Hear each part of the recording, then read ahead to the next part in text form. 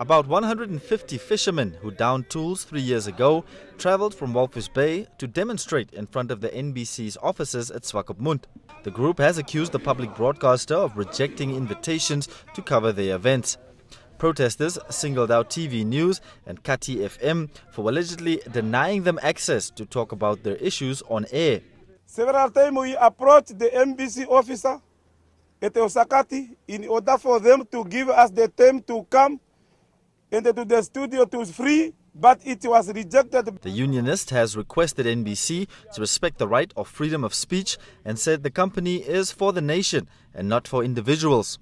The group has given a deadline of up to 7 working days for the NBC to respond.